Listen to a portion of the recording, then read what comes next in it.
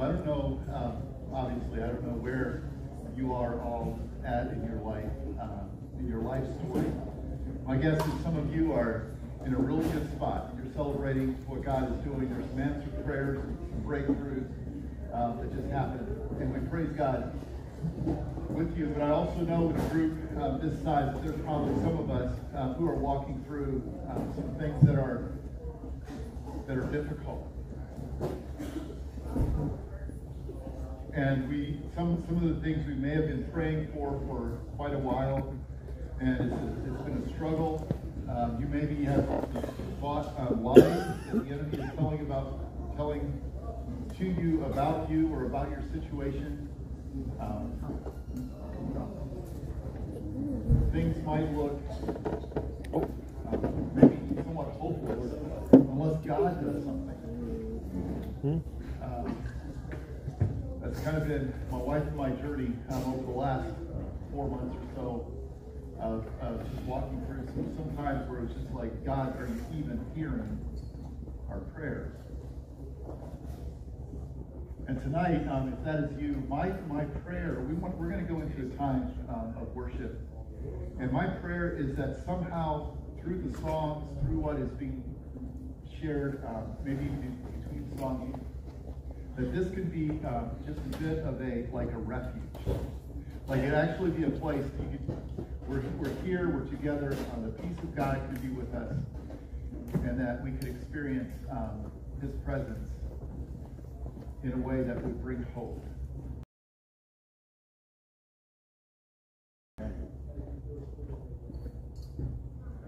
Numerous times in the Old Testament, the children of Israel would send their singers before the army into battle. And I think there's something about worship that does something to the enemy that is so powerful. It is a supernatural thing. And so as we sing tonight, sing songs, if you know the songs, please follow along. If you're someone that it works better for you to stand and worship. Back wall. But we want tonight, we're starting with just the worship to the Lord, and we ask you to join in as you care to. And then even as we share the program, that it would be clear that what we're doing is not trying to lift up any organization, New Horizons for sure, or any individuals, because it all belongs. Honor and glory all belongs to the Lord. Father, tonight we just thank you for this incredible opportunity to be together like this. Lord, the food and the fellowship we've enjoyed. And God, tonight, we just want our hearts to be turned towards you. As was prayed earlier, just that there would be, that you would reign on our souls. Lord, the places that are dry or barren, that tonight would be a time of encouragement. In a way that only you can. Pray that you would be pleased and you would be happy with our worship here tonight. We thank you in Jesus' name.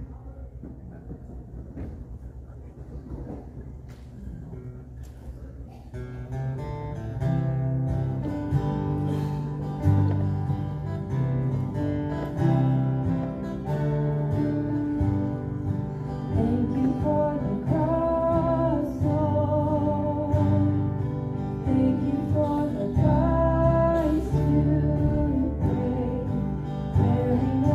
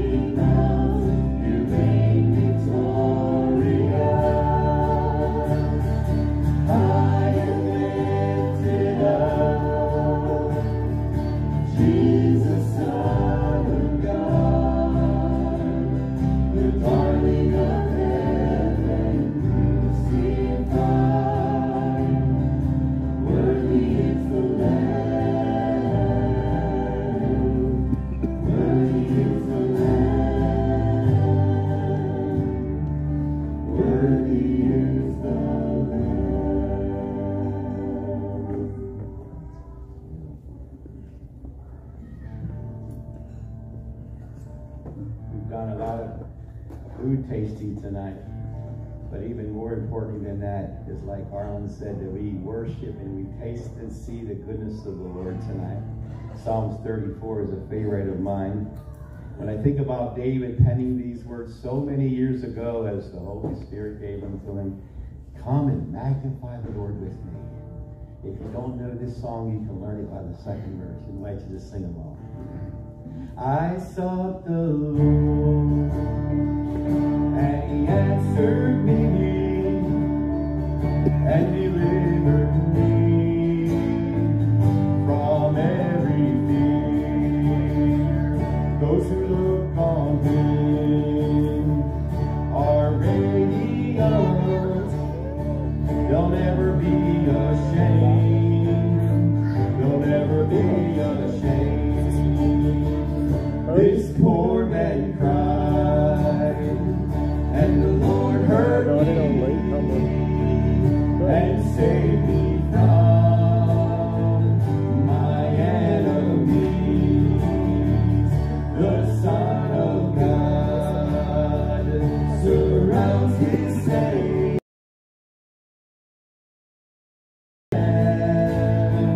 He will deliver them. Magnify the Lord with me. Come exalt his name together and glorify the Lord with me. Come exalt his name forever.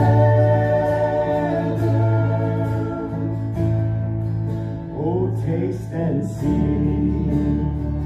that the Lord is good. Oh, blessed is he who hides in him. Oh, fear the Lord. Oh, all you saints, he'll give you everything. He'll give you everything. So magnify the Lord with me. Come exalt his name together and glorify the Lord with me. Come exalt his name forever. Let us bless the Lord every day and night. Never-ending praise, may our incense rise. Let us bless the Lord every day and night. Never-ending praise, may our incense rise. Let us bless the Lord every day and night. Never-ending praise, may our incense rise. Let us bless the Lord every day and night. Never-ending praise, may our incense rise. Magnify the Lord. Come exalt his name together and glorify the Lord with me. Come exalt his name forever.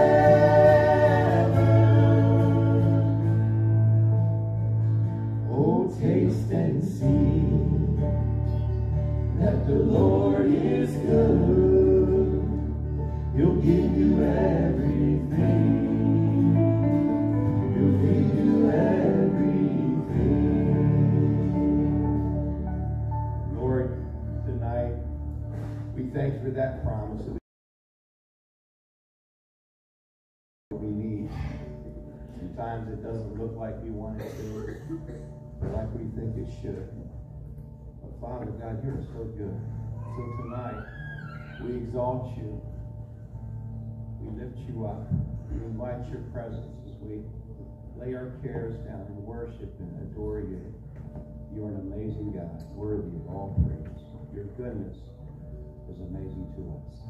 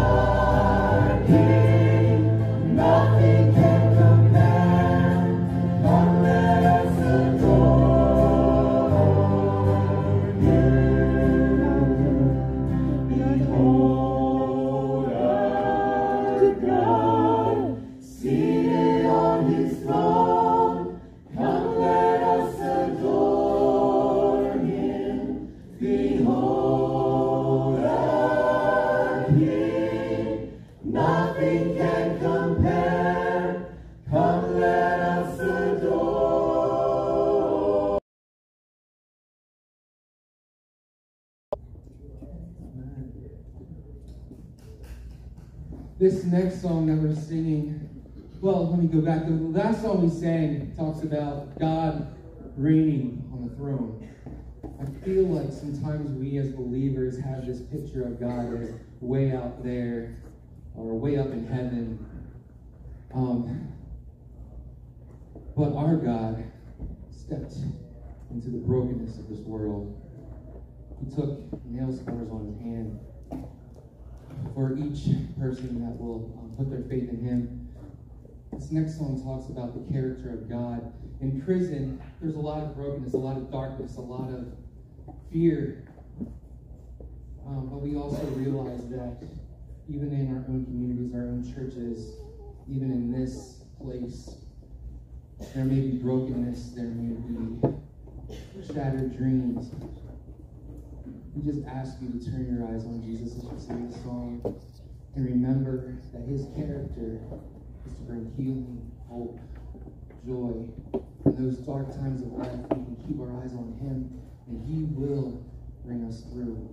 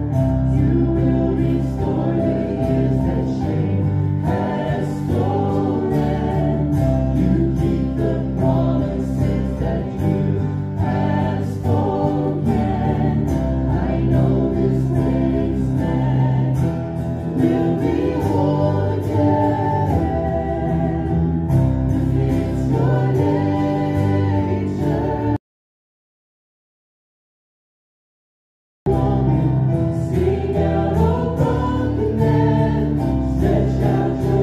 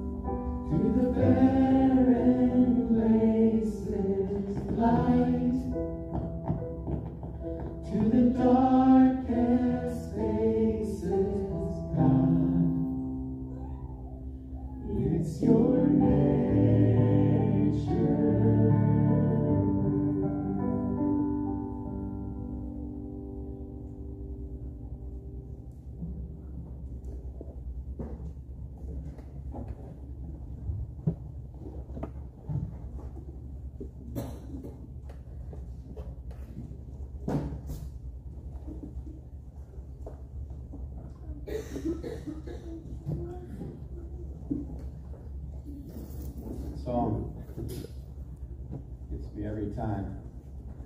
The wasteland blooming again. Isaiah 61, we read, "The Spirit of the Lord God is upon me, because the Lord has anointed me to preach good tidings to the poor. He has sent me to heal the brokenhearted, to proclaim liberty to the captives, and the opening of prison to those who are bound, to proclaim the acceptable year of the Lord and the day of vengeance of our God, to comfort all who mourn, to console those who mourn in Zion, to give beauty for ashes, the oil of joy for mourning, the garment of praise for the spirit of heaviness." Think about that. I know that these were the words of prophecy about Jesus Christ. But when you think about the calling that you have been given, could it be, is it true, that the Lord has anointed you and I to preach the tidings to the poor? Proclaim, I love that one in there in the song, to restore the shame that sin has stolen.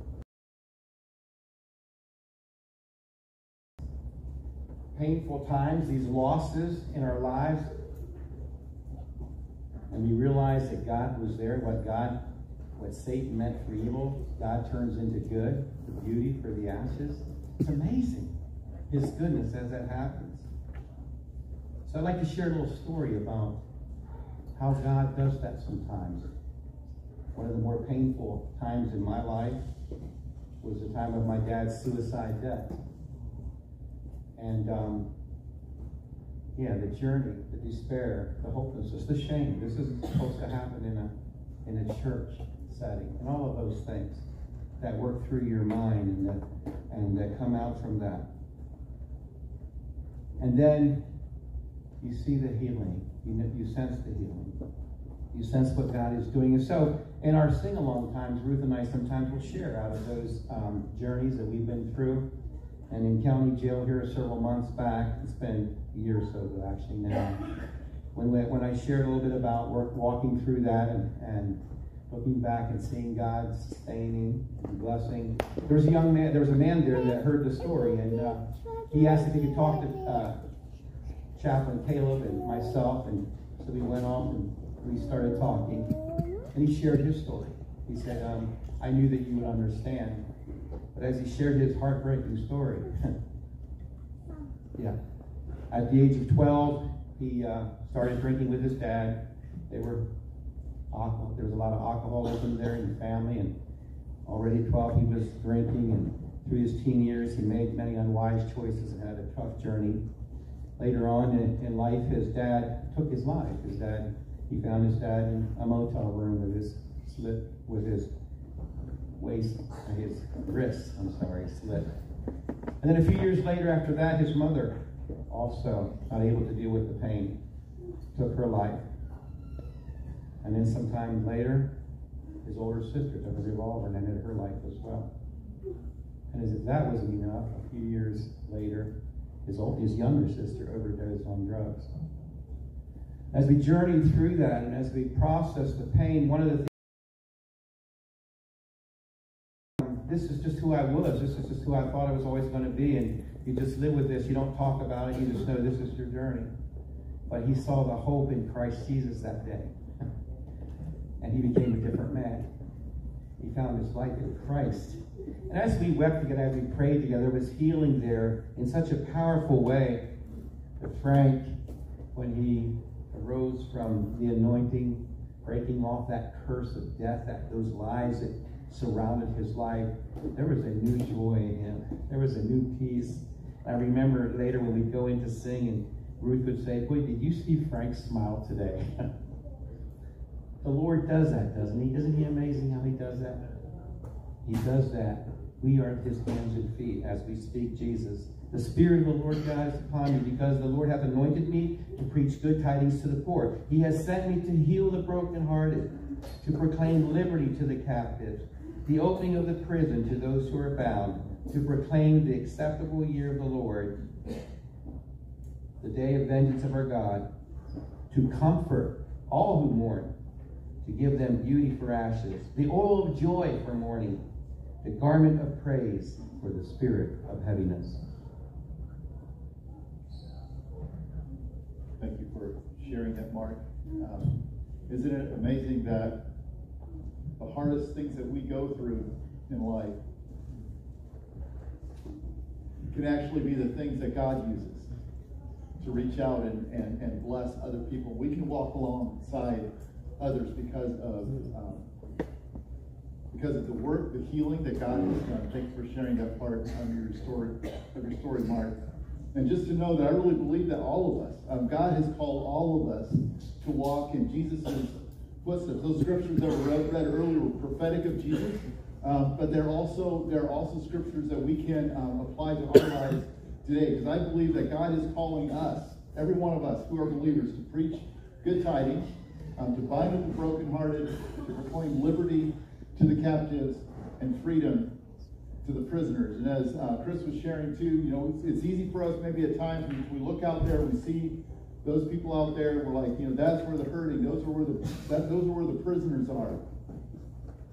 But the truth of the matter is that there are times when I am the prisoner. There are times when I am the one that needs to hear the good tidings. I'm the one that is brokenhearted. I'm the one that is captive, and I need my brothers and sisters to rally around me. And it doesn't matter where we get our paycheck from. I get my paycheck from New Horizons. It's a mission, right? But then some of you get your checks, or probably most of you get your checks from a for-profit business, which is amazing that you have a pulpit to preach from that I don't have. But every one of us is called to take Jesus to the world, take Jesus to the broken places around us. Thousands of people all around us are in need of a touch from Jesus, hope, healing, and we are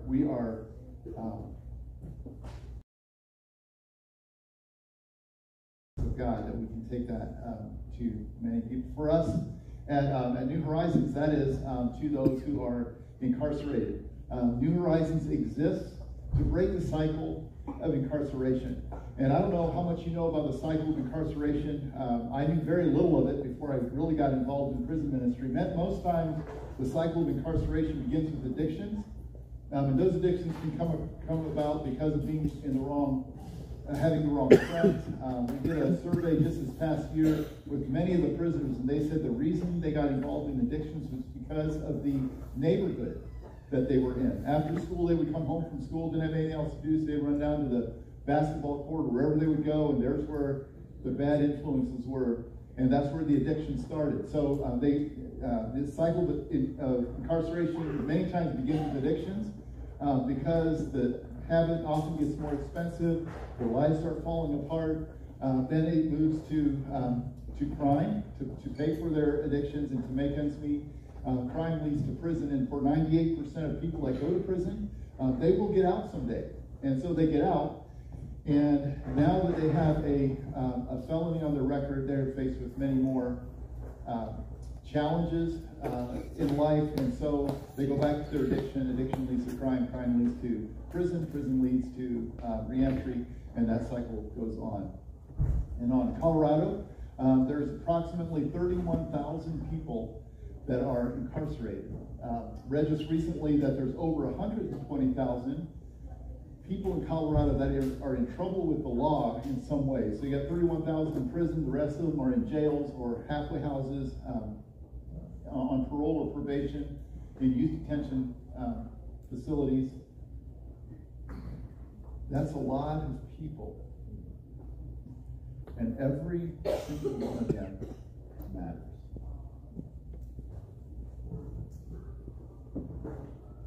And there are a population of people that are, for the most part in society today, are just ignored or just pay no attention to them. It's kind of like you go by the prisons and you're just like, well, the bad people are in there, thank God, hope they keep them there. And we don't think about them.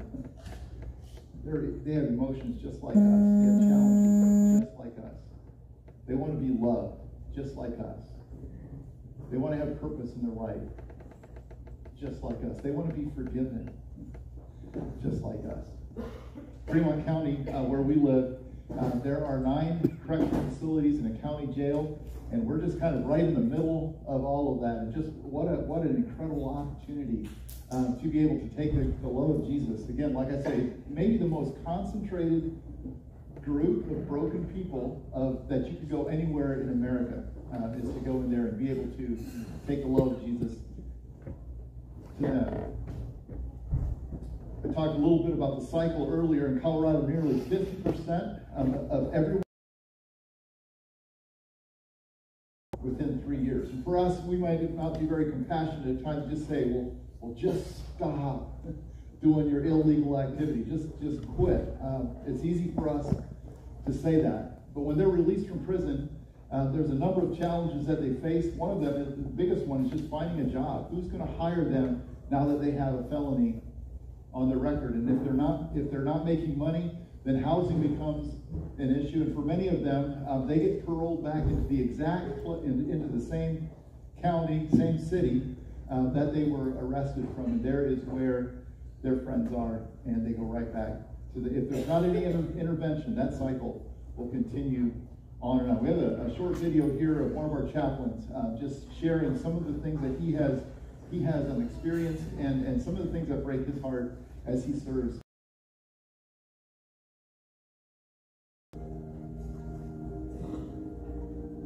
As I think about the cycle of incarceration, there are several things that come to my mind. The first one is that in the jail, I've had the opportunity to see men and some women come in several times over the process of the year. And so I see the cycle happening in one person's life where they find themselves coming back over and over. The other way that I've seen it happen is generationally as well. Something happened deep inside of me one day when I walked up to a cell and realized that a father and a son were sharing the same cell in the county jail. Sometimes our choices come out of a place in our heart that we're not sure what to do with. And that's what I find a lot in the county jail as I work with men, is that they need to find healing in their soul so they can move forward in their lives. And to be able to be a place for them in this part of their life to come to process what has gone on in their life, what's in their heart, and then to invite the Lord to come into that and do his work of healing is such an honor. When a person gets born again, there are several things that I notice. The first one is openness and humility. And it's such an honor and a pleasure to see that when they recognize their need for Christ, it opens their heart to find help and healing that they never had before, that previously they thought they could find on their own. The other thing that happens is peace and rest. I've heard a variety of testimonies of men that say, I've never slept this well since I've given my life to the Lord and been baptized.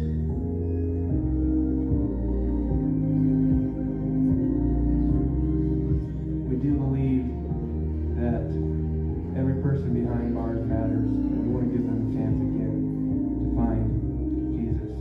Jesus is the way, he is the truth, he is the life.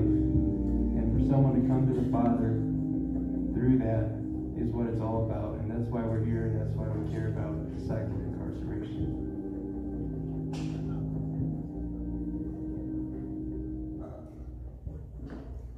I remember some of the first times I was in prison for a baptism, and I don't know, just the kind of the rawness of the whole deal. To follow Christ and turn their back on their old ways, and they get in to be baptized, and many of them they're often wearing white t-shirts, and when they come up, you get all the tattoos and all. It's kind of like, look what God is washing away, all the baggage and the things of the past, the effects of the past, and God is washing that away. So good. In Colorado right now, there are approximately 16,500 children who have a parent in prison.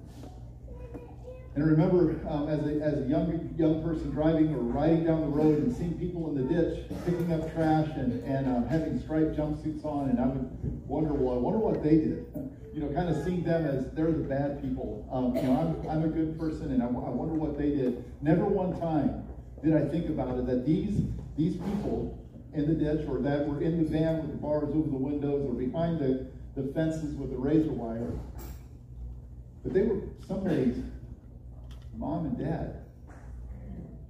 They were somebody's brother or sister, or some son or daughter. I didn't see them in the context of a family. And when we start to think about how disruptive this is in a child's life, already living in a destructive, oftentimes addiction, drugs environment, and then dad goes off or mom goes off to prison, and many of these children are left with trying to figure life out on their own. It's not just a Colorado problem. In the United States, 1 in 14 children has or has had a parent who is in prison. I'm going to show a video next. It's actually one of the moms that went through our program.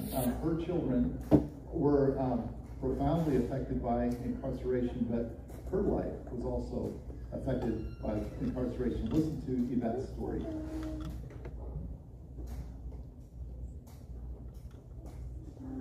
My life growing up was difficult.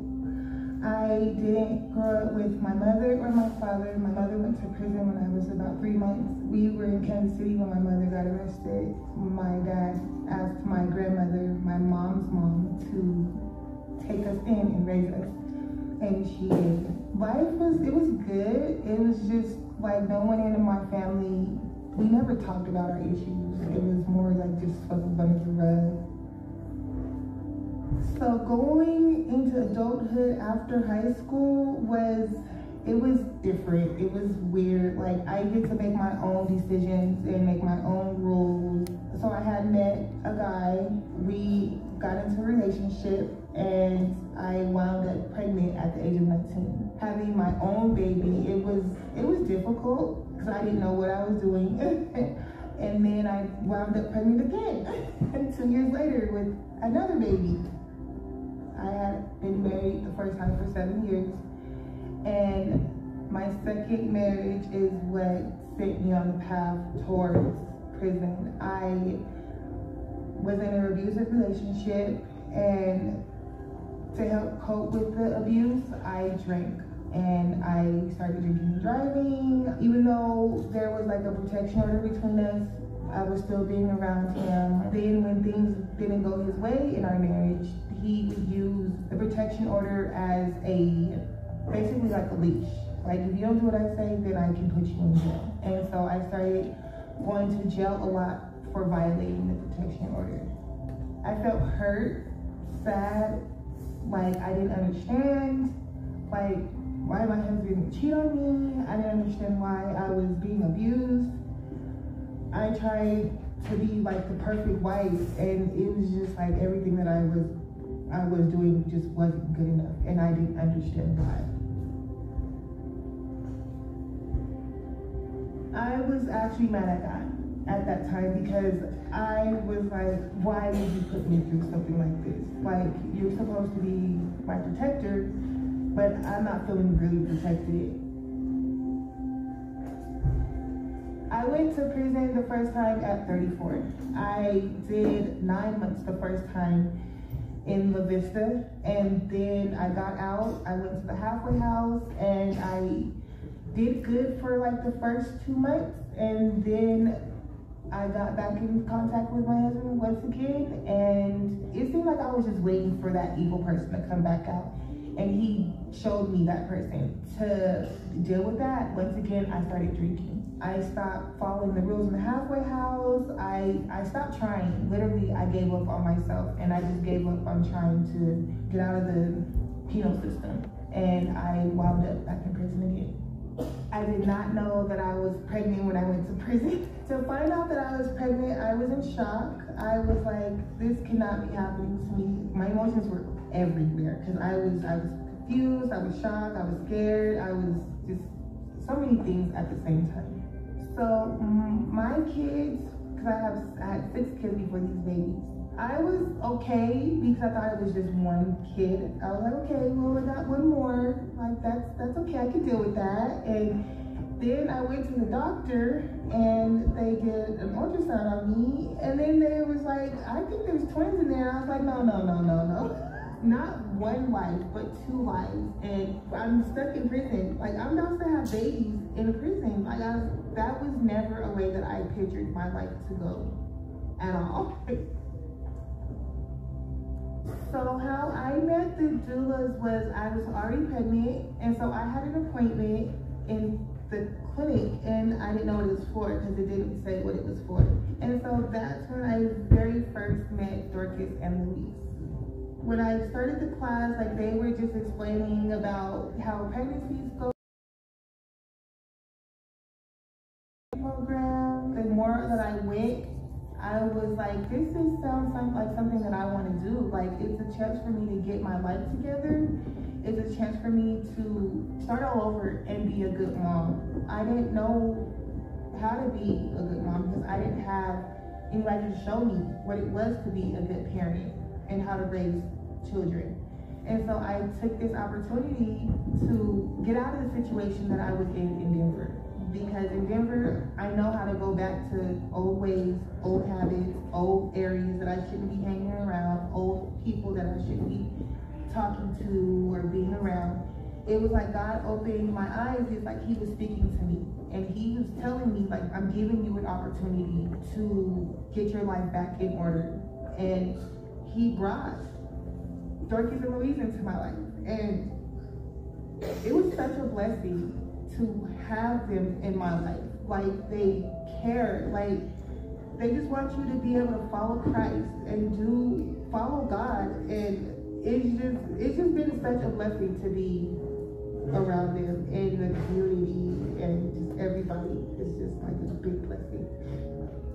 What made me decide to place my babies with New Horizons because I didn't want them to have to go through what my other kids were going through. When they said that they have someone that will take the babies, care for them how I would care for them, I'm still making decisions, and I will still get to see my babies every week.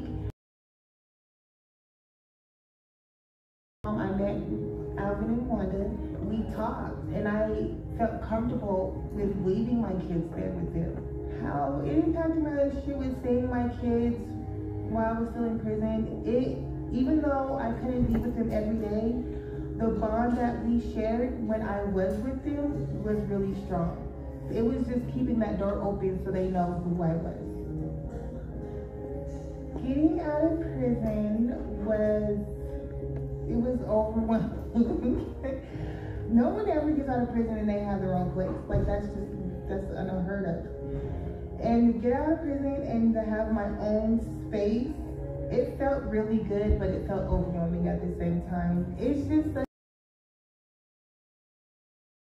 my kids, like, that was just the best feeling ever. Our bond with both my kids are just so strong. Like, they know who I am, they feel me and I feel them.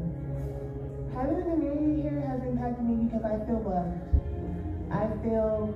I know they care. They don't see me as an ex-con. They see me as a person. I'm not focused on men and alcohol. I'm focused on my kids. I'm focused on trying to be a better person. I'm tired of going to prison. I'm tired of being away from my kids. I'm tired of watching the world go on without me in it. Like, I want to be a part of that. I want to be a part of something bigger. My relationship with God has been so great. He's teaching me how to forgive. If you give yourself to him, he will show you that he has you. But you have to give yourself, you have to believe, you have to want to be a part of God.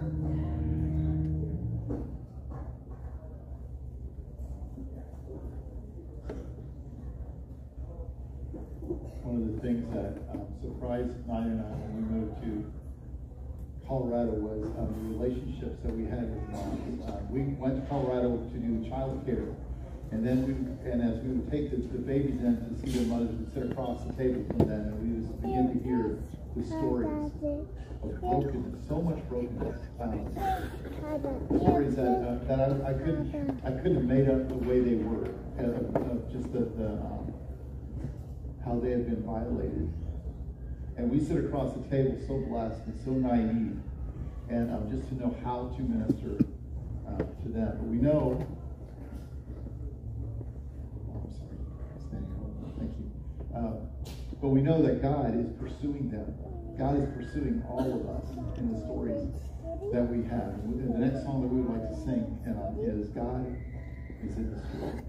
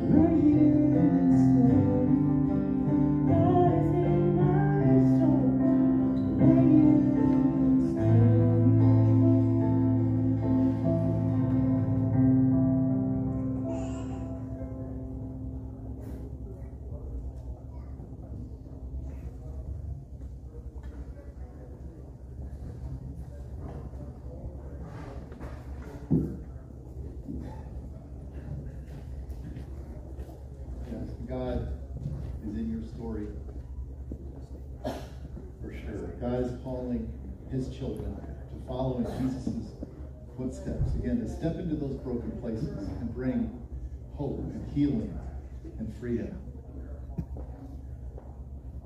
New Horizons, again, our purpose, or the reason we exist, is to break the cycle of incarceration And we do that in 3 ways in children's ministries. And I'm going to go through each of these 3 ways. And as I go through, I'll share some of our staff needs and an update of where things are at in each of these divisions. But we care for children of mothers who are incarcerated, also care for children in at-risk situations. Both of these would be as foster families. We are a child placement agency, and so we can train and license foster homes. And so these are children that are placed. And we also are doing children's events and clubs for children who have or have had a parent who is incarcerated. And we're just looking for how can we step into their lives through kids clubs. And this summer, for the first time, we're going to be doing a summer camp for these children, just to speak into their lives and bring healing for them. Some of our staff needs, always looking for foster families. And I would just say, if there's someone here tonight and you're thinking, man, I would love to foster children, but I don't know if I should or not, seriously pray about it. I just feel like as a church, we should be here waiting for children who need a home. We live in a country where children are taken out of some of the worst homes, and they can be placed in some of the best. But I believe the church needs to be here waiting for that. And I would just put a plug in if you're like, well, nobody in my community does. I know a community that does a lot of fostering and a lot of adoption. We would welcome you to come and do it there. Always looking for more foster families. Our local county is begging us for more homes. They love what they see happening and are asking for foster families that would care for older children as well. Most of our homes prefer 7 or 8 years old and below, but there are other children that need that care as well. Children's ministry support staff, this would be more in the lines of singles. If you would like to come and be a part of helping with the kids clubs, helping with the summer camp this year, if that's you, we'd love to chat with you as well. Second way that we break the cycle of incarceration is through prison ministry, and we do that through chaplaincy services, Sunday morning chapel services, Friday night Bible studies, and special events like take our youth volunteers once or twice a year. We go into various prisons with Easter programs and Christmas programs as well. And if you're here and you're involved in prison ministry, I want to bless you and encourage you in that work. Maybe it's been a while. You're kind of thinking maybe I should get out of it or what? No, stay in it. Your efforts make a difference. Research shows that any visit while someone is in prison, if somebody is in prison and they get a visit, and I would say that could be as simple as a Bible study or a chapel services, the risk of reconviction goes down 13%, and that is much more, goes down access to, and we're just committed to provide those chaplains for men and women on the inside. Our staff needs, looking for a prison ministry supervisor, somebody that would lead the chaplains, encourage and lead the chaplains in the work that they do, as well as apprentice chaplains. We have an apprentice program that you go through. It includes some DOC or Department of Correction training, but it's an extensive training time. And by the time you're done there, you're ready to sit down and do the ministry yourself. Men and women, we need chaplains for both men and women prisons. And then there is the mom care, and you saw Yvette's story, and she shared about the importance of weekly visits, taking those children in and for them to see their children and for you to encourage and bless them in their journey.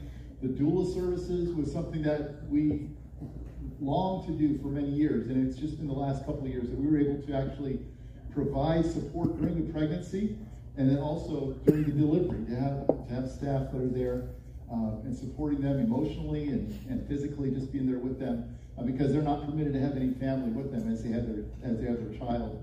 And then also to mentor and continue on support after they have their baby. And then the reentry program. What a blessing to walk with these moms as they get out. We don't have any staff needs in this, and it's really sad, actually. In August, there was a law passed in Colorado that judges could defer sentencing to pregnant women. And so what happens is they come in, and if they catch a prison sentence, they can wait to serve that sentence till after they have their baby. Which sounds good until you know the lifestyle that they are living while that baby is in the womb. And our hearts just break for those children who are being exposed to not only a dangerous lifestyle, but also addictions and all of that. We're praying that God would either reverse that sentence, or that we could reach these moms and be able to walk alongside them and care for their children, provide visits even after they go on the inside. So you can pray with us for that. A few administrators. Staff care, somebody that enjoys caring for people. The director of staff care positions has two legs on them. One of that is the HR division that somebody helps with kind of the onboarding, and then the spiritual life is the other side of that. We have some over 200 people on payroll, and so it's a big job. And so if somebody has a calling for that, we'd love to chat with you, as well as a spiritual life supervisor. One more need, staff need with the admin, is a video and photo manager. If you are here and you enjoy photography and videography and have that creative edge, would love to talk with you as well. We love to do these videos that we do. We love to do those in-house. We can do it much better that way, and also to be able to communicate with our donors and our constituents in a better way through that. So there's another opportunity as well. Thrift stores are an important part of New Horizons. The thrift stores cover 100% of our overhead. So when someone gives money to the organization, donates, 100% of that goes to frontline ministry. It goes to child care, it goes to chaplain salaries, and it can go straight there because the thrift stores cover our administrative costs and also a lot of our capital expenses. A few staff needs there: furniture manager, we need a furniture manager, assistant production manager. We have a production center that we produce for our stores, and then also looking for a store manager. Many of you are aware of the Ascend Youth Program. So excited what God is doing there. Always looking for more youth to come and to serve, and also looking for a supervisor to oversee that program. I have a short video here of some of the de-askers, the volunteers, sharing about the Ascend program.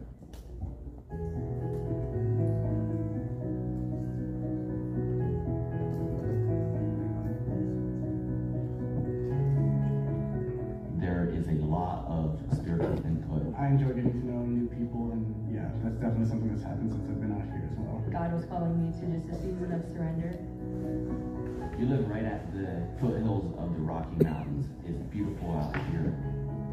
Before I joined the Youth Discipleship Program out here, the Ascend program, I have gone to Bible school. I have been touched by what was going on there about ministry. I had been out here a couple times and visited, and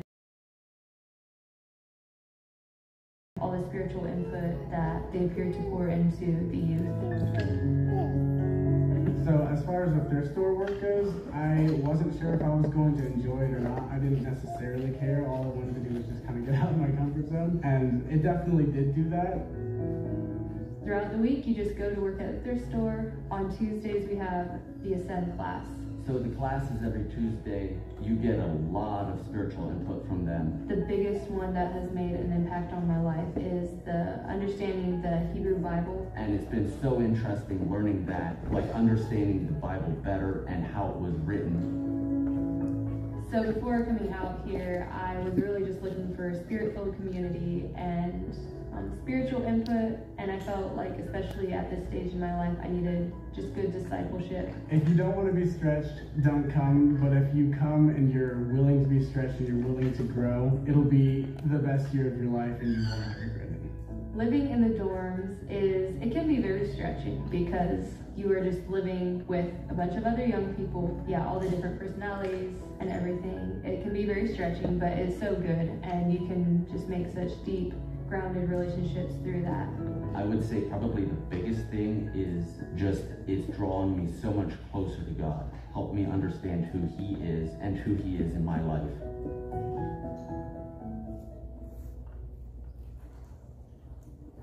If you're here tonight, you would consider a youth person, you would consider coming. We do have a camp week in June, and I think probably another one later on in the summer. We welcome you to come and just try it out, see if it's something that you would enjoy being a part of. If you're here tonight and there's something inside that stirred a bit and you said, you know what, I would like to become more involved in New Horizons. I want to share a few ways here.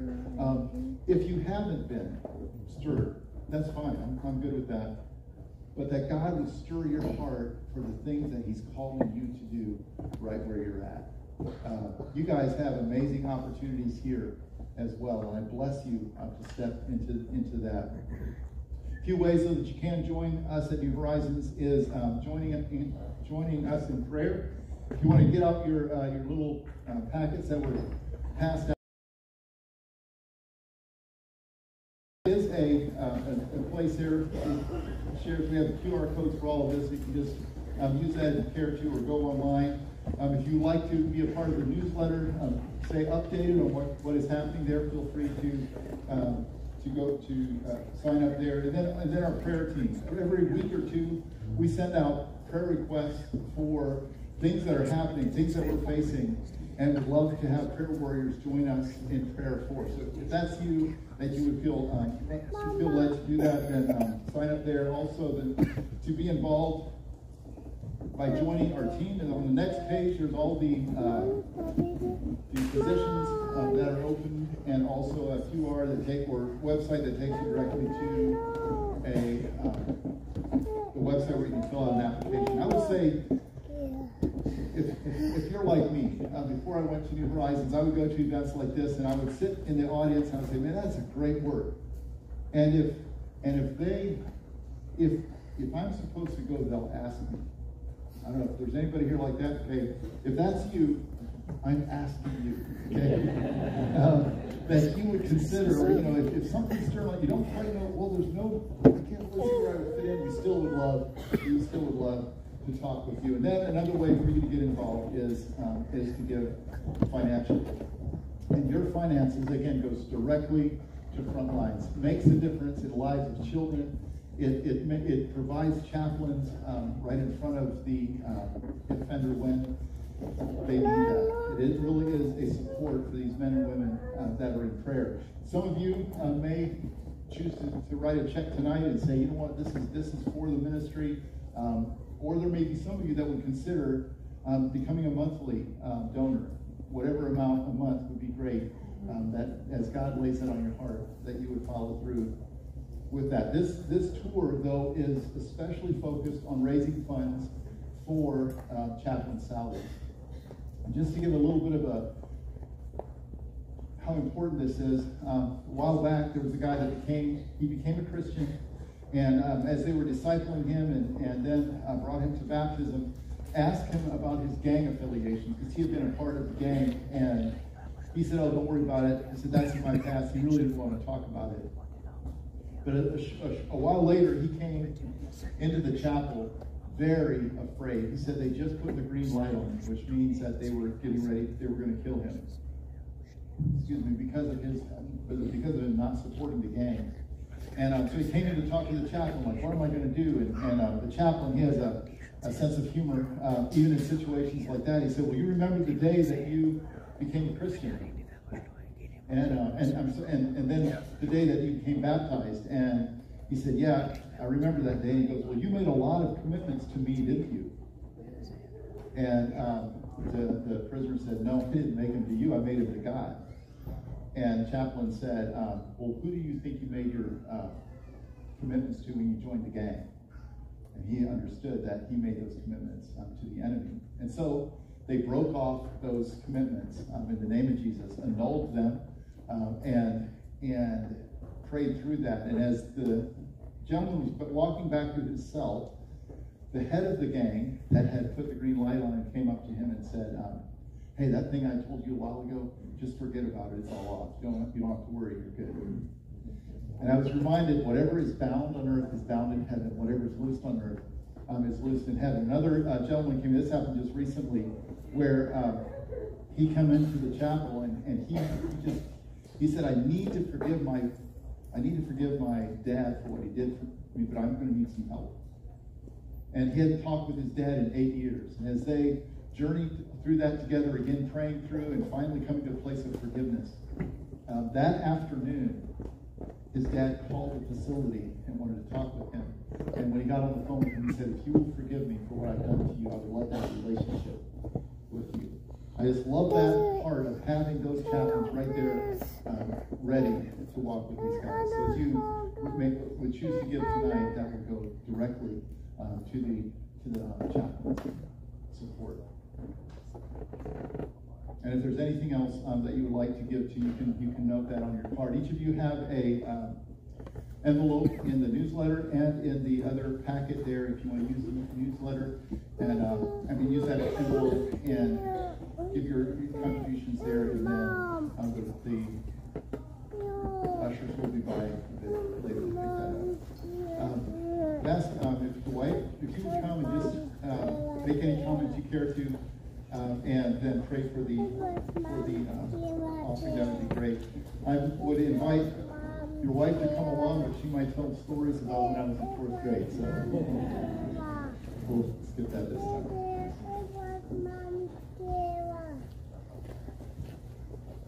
It's been a wonderful evening, and I thank God for his faithfulness.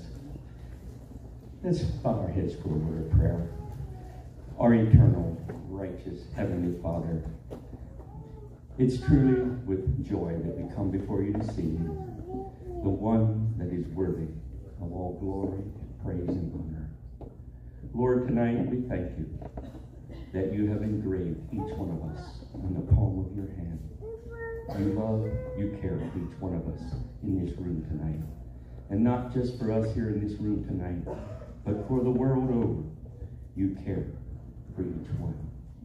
Lord, tonight, we thank you for your presence here tonight. We thank you that you have come and have been a part of us tonight.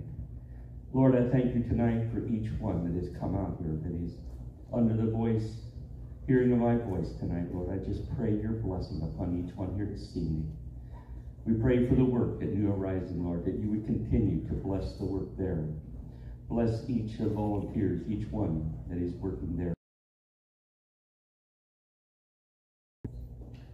And Lord, tonight, you know each heart here tonight. Lord, you are calling.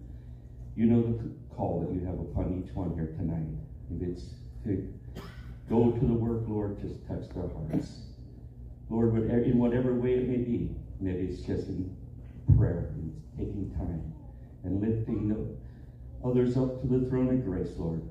We realize prayer is great as we approach your throne on the behalf of others.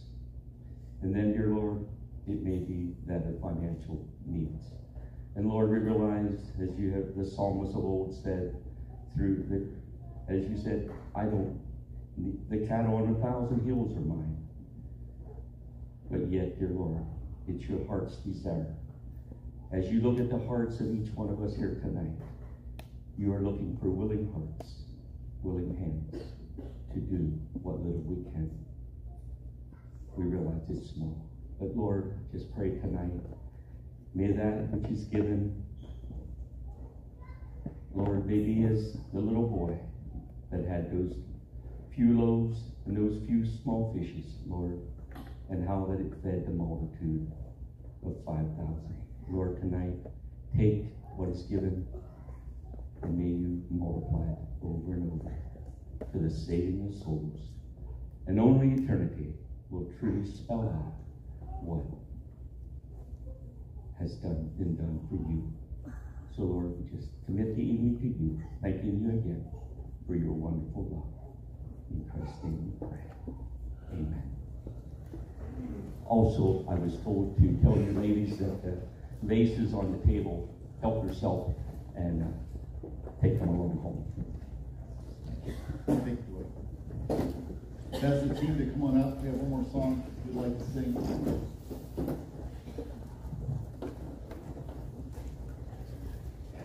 Some of you may have been here enough RJ was here, shared about how God doesn't waste a thing. He did write a book, and so if you are a reader and would love to see how God did miracles in his life, you can pick them up on the table for a donation of $13. You're welcome to those. And well, he's doing great, starting his own ministry to those who are incarcerated and people that are homeless. It's amazing what God is doing through him as well. Also, would say that if for those of you who are youth, if you want more information,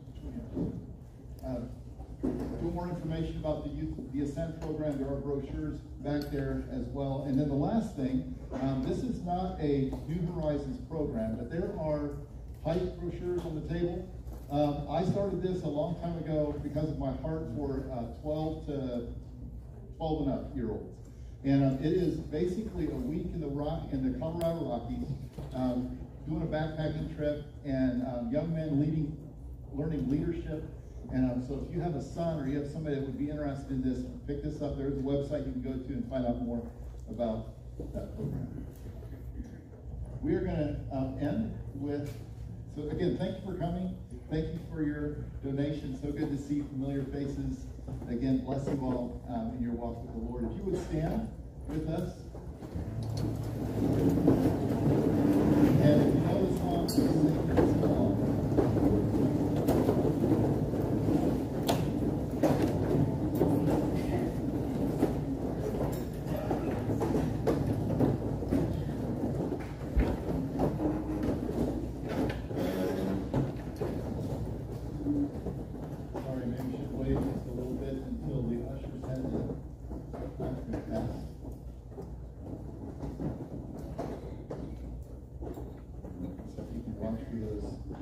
Watch for those baskets coming around.